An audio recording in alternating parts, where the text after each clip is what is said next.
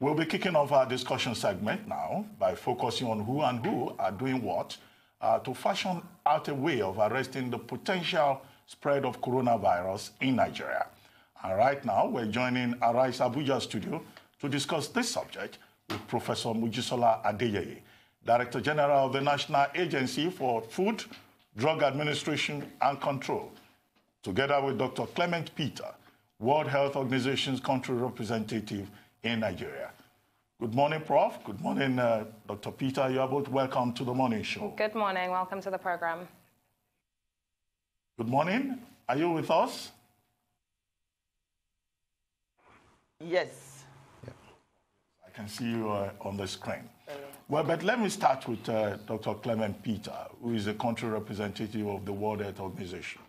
And I would like to ask you, Dr. Peter, what's your assessment of Nigeria's response to the threat of coronavirus and how Nigeria has handled the case so far, both in terms of infrastructure and information, public enlightenment? Thank you, moderator. I'm happy to say that Nigeria, before receiving this case, had put in place some element of preparedness. There was capacity already to confirm, and this capacity also to isolate, and that the Nigerian people were informed. This case was identified promptly, a high index of suspicion, which is very important and critical to see that the health workers are well informed and are able to protect themselves. As of now, the case is doing well. The optimism that he will get out of it, and that the government is doing every effort to ensure that the Nigerian people are kept safe. One, the number of lab capacity has increased. 3 weeks ago, we were talking of 2 lab capacity, but now we are talking of 4 or 5. This is great. Secondly, the government is taking the response seriously at the highest level of the government to ensure that Nigerians are well informed to remain safe. That the capacity to treat has also scaled up. A lot of supplies are coming to the country to ensure that the country is able to respond quickly. So this is quite encouraging to the nation, and ensuring that response to any public health threat is not only the government. All of us are part of this journey. As a community, we must know what this disease is, how do we prevent ourselves.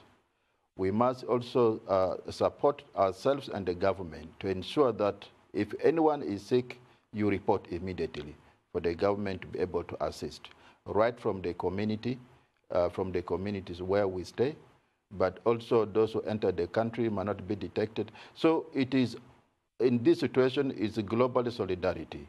We need ourselves as one. We need to act quickly in terms of preventive measures, which are cheap and important. And should anyone get infected, he or she gets treatment quickly. So the principles and the strategies are very clear. We have to minimize human-to-human transmission. We need to identify cases as early as possible and treat them. And we need to slow down the spread should it happen.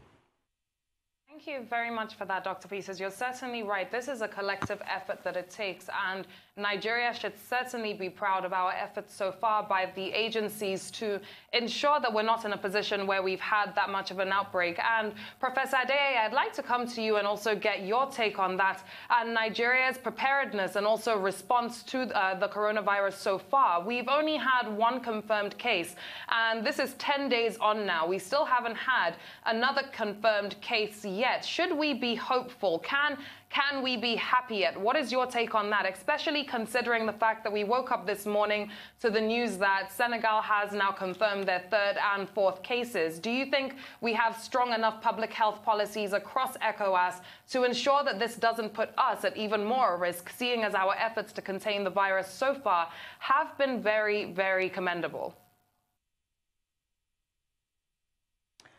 Thank you so much for having me. I believe that Nigeria is well prepared. From what Dr. Clement just said, there was increase in capacity, I believe, from 2 weeks ago. And Nigeria has set a record during the Ebola crisis when the country stood up and fought the spread of Ebola. So I'm quite confident that Nigeria is prepared. But as the Director General of NAFDAC, our mission is to safeguard the health of our people and to ensure that the food and the drugs that they're going to get are wholesome. And from the treatment perspective, this disease didn't happen 4 months ago. Whatever is happening now in terms of treatment is all trial, and it falls into clinical trial, emergency trial, so to say. And as the head of NAFDAC, I started looking at what is there, what is out there that can be used. If you go on our website, about 2 weeks ago, we posted what the World Health Organization has already in terms of investigations or research that are going on for vaccines, for drugs, for diagnostic kits. But in terms of drugs, there are several drugs that have been looked into. It's just all research. But about a week ago, I saw that there is a clinical trial that is taking place in China for 100 patients, over 10 hospitals, and in 6 cities. And I saw that it is chloroquine that they used for these 100 patients. The report said that chloroquine has a superior efficacy compared to the control. And I just said, well, chloroquine is an old drug that all of us took one time or the other in Africa. And we started looking at how to be prepared just in case there is a spread. God forbid that there's going to be a spread or somebody will get very ill. What should they take? So we're talking right now with a manufacturing company that used to make chloroquine. You know, chloroquine was banned about 10 years ago, or a little bit more than that, because the malaria parasite developed resistance against chloroquine. So now what we use for malaria treatment is combination therapy. So chloroquine was banned. So if chloroquine is now being reported as if somewhat effective, and we've already banned it as an agency or as a regulatory agency, we have to start thinking quickly. And that is what we've been doing in NAFDAC, talking to a company that may be able to make chloroquine tablets that can be used just in case. This will just be for emergency stock.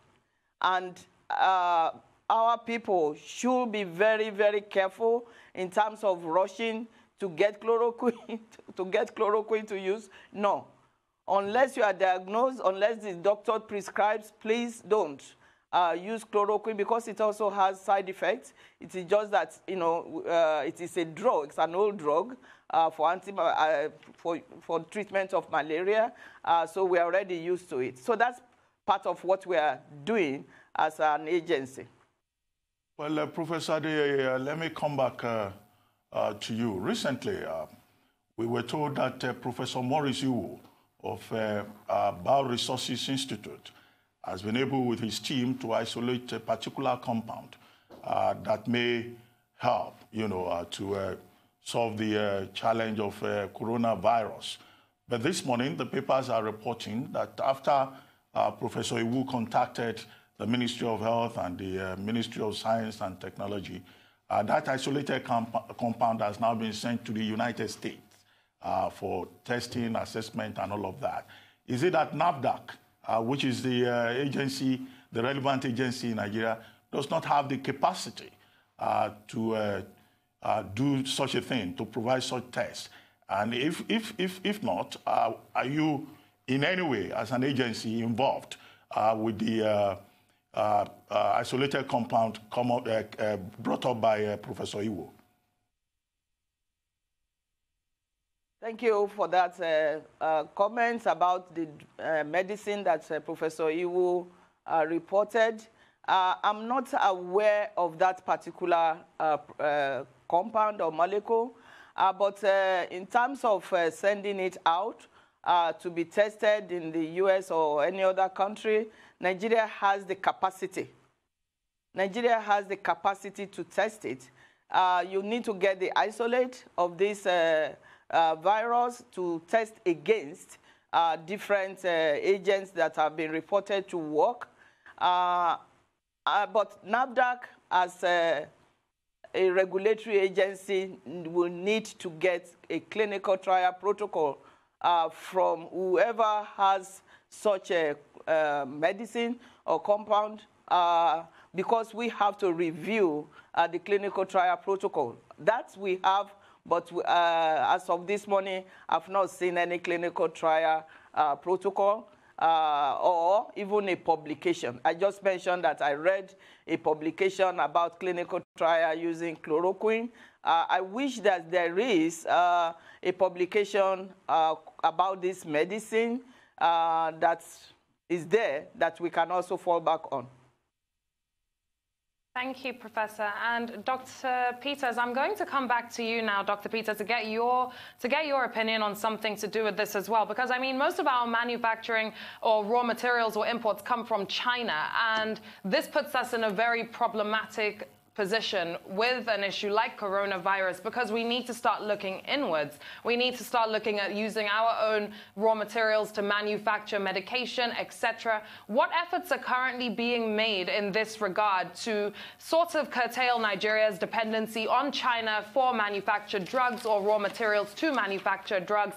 And how is the WHO, if in any way at all, also helping Nigeria in this regard? Right, thank you. I think the most important thing is to know that this is a new virus, and a new virus with many unknowns. And therefore, with the many unknowns, there are many actions globally in looking at the treatment option and the vaccines option. Many countries have started this journey in terms of getting vaccines and the treatment. They're all, as Professor said, the clinical trials. And normally, if we want to get a vaccine, we want to get a treatment approved, it goes through a process. The process is quite tedious. But in emergencies, it is a bit, can be shortened. But again, we need to be cautious that when we apply these drugs, they will not have side effects on the patients, because the issue of ethical practice is very important. So WHO is coordinating this at the global level. And if we need to ensure the quality, we need to ensure that the safeguards are there, it might be good to start maybe with the few countries with the good capacities, so that those vaccines or the drugs can be easily made available. What WHO has made global very clear is that this is a time we need ourselves as a global community. The fact that some countries have capacity to produce as quickly as possible the drugs or the vaccines, they should not look at themselves as that country. They should look at the global. So the projection includes the global demand. And therefore, a country like Nigeria, while the initiatives in the country, there's some capacity through the NAFDAC in the country, but also that is an added advantage if we get these vaccines quickly. So there's a lot of work going on to get the vaccines and treatment as quickly as possible. Dr. Peter, let me still come back to you. I mean, WHO has expressed concern about the shortage of medical supplies, particularly with regard to protective medical equipment and also sanitizers, face masks. I mean, there was a report that in France, face masks were stolen from a particular hospital, running into thousands. But does WHO, does it have a strategy in place for engaging these manufacturing companies to ensure that medical supplies, improve in the face of coronavirus, beyond just advising that these companies should increase production by about 40%? Right. Definitely, you are correct that there is a global shortage, but I think this is being addressed. WHO is working with the companies globally to ensure that we have supplies. If I can speak for Nigeria specifically, at the moment we are receiving a lot of supplies to the country to ensure that the country has protective equipment to be able to protect the health workers, but also the patients who be kept in isolation facilities. They are protected according to the standards. Here, in a face of global public health threats, sometimes we are driven by panic and fear, and sometimes we take decisions which are not scientifically correct. For example, the demand for masks, you see people wearing masks, these are ordinary masks. Those are not really encouraged. People should be wearing them. The masks that are recommended for people if you are really sick are the specialized masks. And these are put properly, not the way we use ordinary masks. So in the face of public health threats like this, we need to be guided by facts, and we need to avoid fear and panic. The same with the sanitizers. Now, simple and basic preventive measures which WHO has, which everyone should have. Washing hands is cheapest, that anybody can do in their house, everywhere you can do it. Ensuring that we have respiratory etiquette when we cough, when we sneeze, which everybody can do and is easier. So sometimes sanitizers, if it's available, that is good, is beautiful, but sometimes not everyone can have them, even take the whole country. So let's employ all the basic means of prevention in the communities and in the country. Thank you for that, Dr. Peter. And Professor Adeyeye, I'll come back to you now. And I want to revert to an interview that we had yesterday with the president of the Pharmaceutical Society of Nigeria. I posed a question to him with regards to the federal government's response to pharmacies increasing prices on surgical masks, hand sanitizers, and other sorts of protective gears that people are trying to get ahead of coronavirus. And he said that it is something he completely doesn't agree with, and we should allow market forces to run, and the federal government should not have taken that step. I'd like to get your response to how, because I guess he does represent the view of pharmacies across Nigeria as the president of the Pharmaceutical Society of Nigeria. So I'd like to get your view on his response to that, and how much effort is also being put in terms of research and development for us to start manufacturing our own drugs to end dependency in other parts of the world. I understand the notion of having a global outlook and being able to depend on other countries if need be, but we do also need to look in terms of research and development. How much effort is being made in this regard?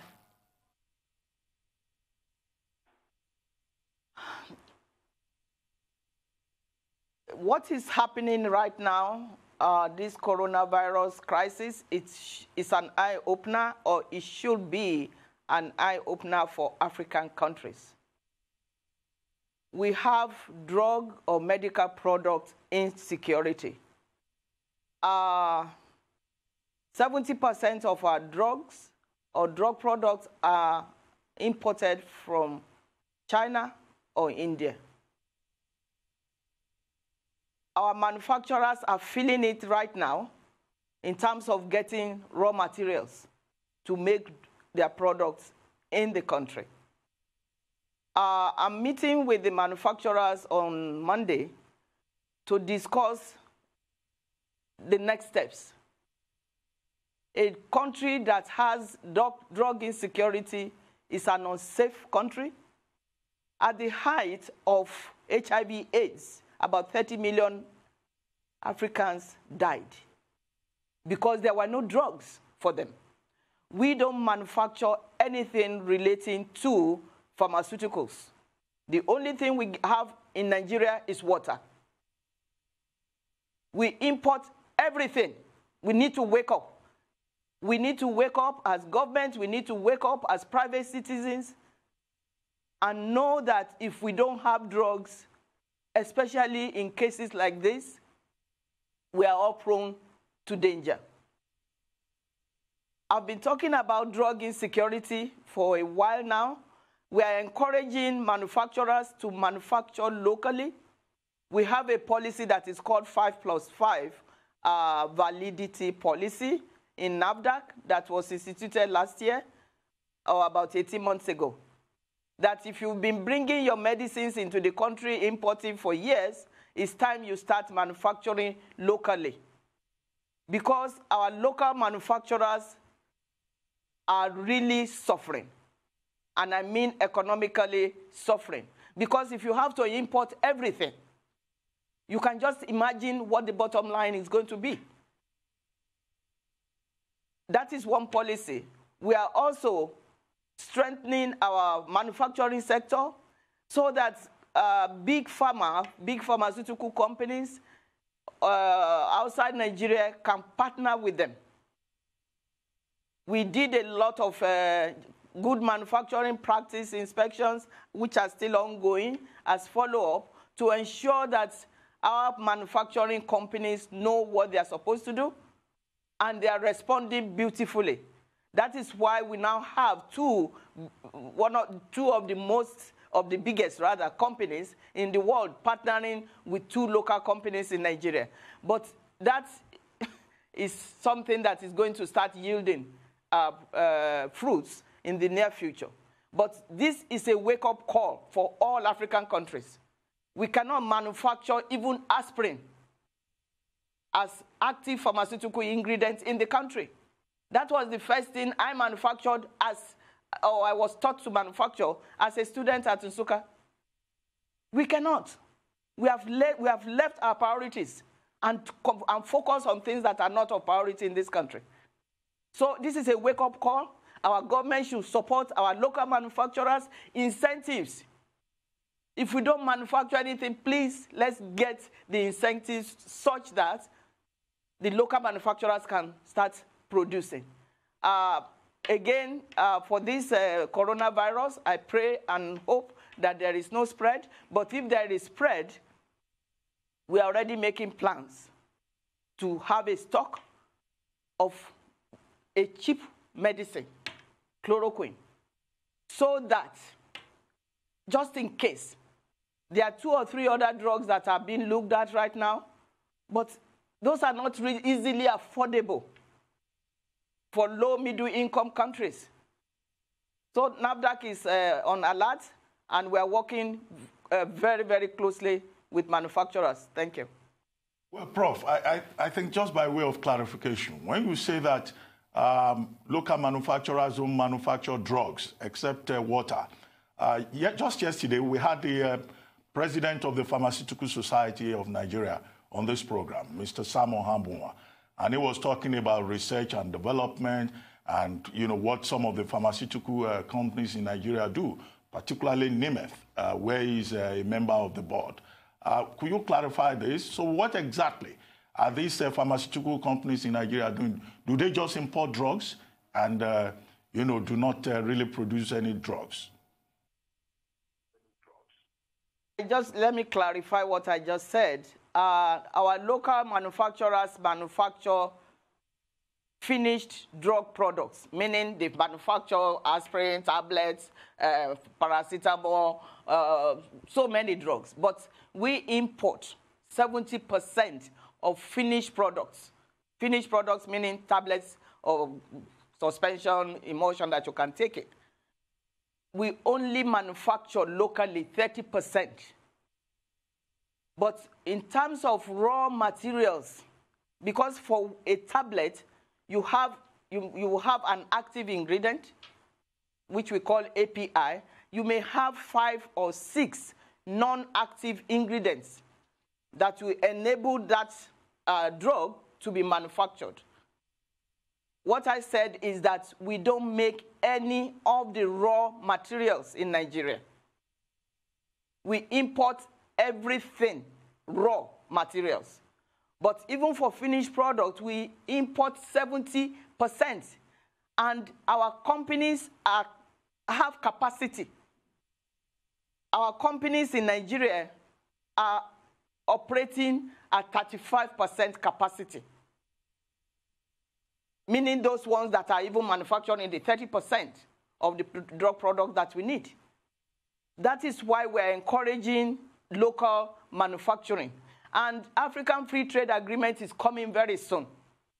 This is the time to come alongside the local manufacturers so that we will not become a dumping ground. NAFDAC will not allow that anyhow.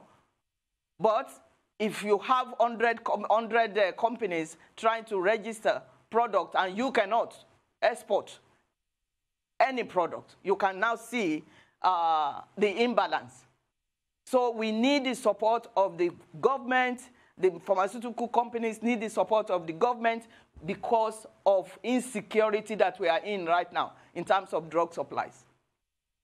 Thank you, Professor, for that clarification. And certainly we do need to look towards helping our local manufacturers to maximize their potential. It's the only way that we can see any sort of sustainable developments in that particular industry. And Dr. Peter, I'm going to come back to you, and I'd like to actually re-ask a question that I had posed earlier to Professor Adeyeye with regards to the federal government saying that they are going to sanction any pharmacy that is seen to be increasing prices of surgical masks or hand sanitizers during this period of time. Where does the WHO stand on that? And the second leg of the question I will bring towards you is with regards to drug insecurity in Nigeria, also having another dynamic of fake and synthetic drugs being prevalent across the country. How much effort is the WHO making, and what organizations, except for NAFDAC, are the WHO also working with to ensure that Nigeria is, well, winning against this crisis when it does come to battling fake and synthetic drugs on the market? Thank you very much. One thing that we all know, in any country, the constitution of the country says the government should protect its people. That includes health. In situations of public health threats, you have disease outbreaks. These are situations not for exploitation. What is very clear, WHO has and discussed with the governments, they agreed it is universal access to health services. And this includes also in times of disease outbreaks. When the country is challenged with public health threats, we need to ensure that everyone, every life in the country is very precious, and that is treated with care for everyone. And therefore, in situations like this, I mentioned earlier that we need our own solidarity, even within the country. The government cannot do it alone. It requires the government, the private sectors, the partners, and the community, the individuals themselves. It is our collective responsibility. And therefore, the government sets out what is best for its own people, which WHO normally does not. What WHO advises is that services should be available to the people. When the people need them, they should have them. There should be no barrier financially to accessing services, especially protective services, because this is where you can stop. It's cheaper to prevent than to treat. And for countries in Africa where our systems, health systems are weak, prevention plays a bigger role. And in fact, a lot of problems in Africa can be prevented if we all work together. So in this scenario where we have these outbreaks, what is important is that, one, as the government, as a private sector, how do we ensure the health security of own people? Because a disease in any person is a disease that can affect me. In any part of Nigeria today, if one segment of our society is not well protected, they get infected, it will reach everyone. There's no way, no segregation about it. And therefore, in terms of our own obligations as citizens, but also the private sector, let's support the government. I know that there's a demand for supplies. Those supplies, we should maintain the quality that they are kept. We don't have to rush with the quality. We should not compromise with the quality. That the price are also affordable for people to get them. And therefore, WHO does not go into the security needed in terms of dictating to the government. But what is fundamental and crystal clear for all the governments is that let there be no financial barriers to services for the people. The people should access them. If they are protective equipment, they should be able to access them, especially if they are manufactured locally. And even if they are manufactured outside the country, partners, including WHO, should be able to bring this to the government and at no cost, so that everyone is protected. Well, Dr. Peter, recently the Director General of WHO, Dr. Ghebreyesus, described the coronavirus as an international health emergency of concern. Now, at what point will it become a pandemic, a global pandemic? Particularly now that, about 80 countries have been affected and, so many deaths across virtually every continent. All right. Normally, the stages of declaring public health emergency of international concern or pandemic is guided by the expert committee, advice from the expert committee.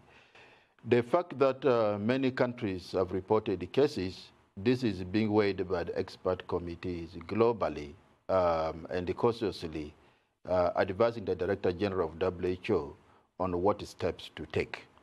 And I do believe that when the level was elevated to public health emergency of international concern, it was clearly indicated that this could be reviewed in 3 months' time or could be reviewed any time before the 3 months, depending on the situation. And I believe that the expert committee are guiding the WHO Director General on the next steps, if it indeed constitutes a pandemic or it is not. What is very clear from last week, the global assessment is very high. The threat is very high. That is globally. And it means that we need to scale up the preparedness efforts for countries that are not in this situation. For countries like Nigeria, where we would have a case, it is a mix of the two, preparedness, but also contain the outbreak quickly. And I think that is what is very important for every country to stop the transmission. That's the most important fundamental thing. So whether the next step will be elevated will be guided by the advice from the expert committee globally. Thank you, Doctor. And Professor Adeyeye, I'd like to come back to you now. And this is now with regards to the National Assembly due to the outbreak of COVID-19, of course, coming out to say that they would go on a 2-week plenary for their own safety. Now, the Director General of the NCDC came out to speak on this, describing it really as out of place, saying that, of course, that's just going to cause panic in society. If we're not shutting down schools, if we're not telling people not to go to work, then why should our senators or our lawmakers go on a 2-week plenary? What is your take on that response from the National Assembly?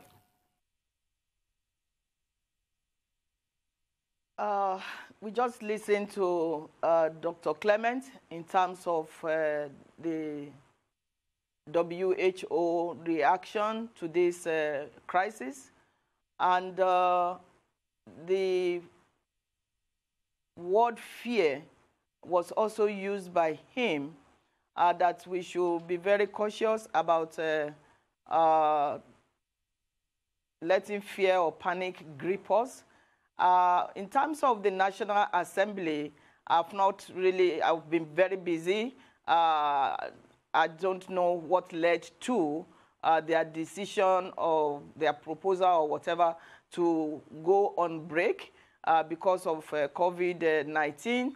But all of us, just like WHO just said, we have to come together at this point and work together and make sure that this this disease is contained, and to make sure that we use all the preventive actions possible that we can use personally to prevent transmission.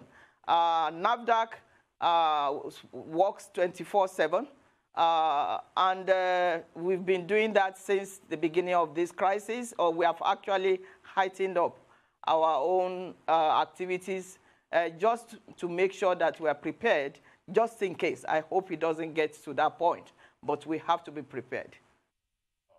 That's the spirit. Well, thank you very much, Dr. Peter. Thank you very much, Professor Adeyeye.